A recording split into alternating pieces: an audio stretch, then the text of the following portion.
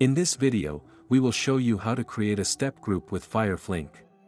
A step group allows the user to reuse common automation steps instead of rewriting them for each test script. By creating step groups, the user can save time and ensure consistency across the automation process. Let's explore how to leverage step groups effectively within FireFlink.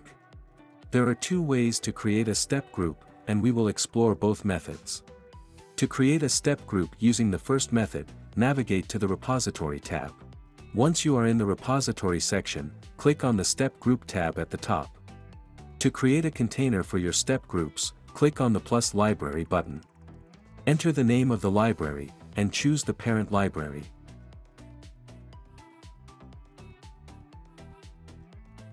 Select the desired library option and click on Select. Now, click on the Create button to create your library. Further, locate the created library, and click on the plus icon next to it. From the options, select Add Step Group. A pop-up window titled Create Step Group will appear. Enter the name of the step group, select the type from the drop-down menu, and add pass or fail messages if needed. Click on the Create button to create the step group. You will be redirected to the step group page, where you can add automation steps.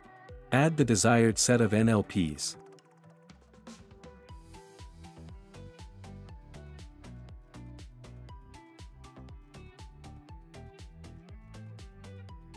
This step group is now ready to be used with the automation scripts.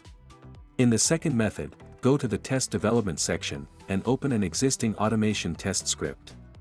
Identify the set of automation steps that will be used frequently for various test scenarios, such as navigating to a URL.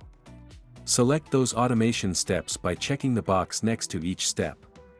Once you have chosen the desired steps, the Step Group button will be displayed. Click on the plus Step Group button.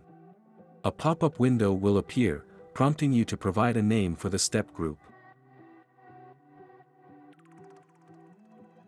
Choose the parent library from the available options by clicking on the Choose Library button.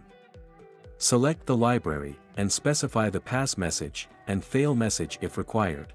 This process allows you to reuse the set of automation steps in multiple scripts, improving efficiency and reducing duplication. Thanks for watching this video. For more information, visit www.fireflink.com and schedule a free demo today.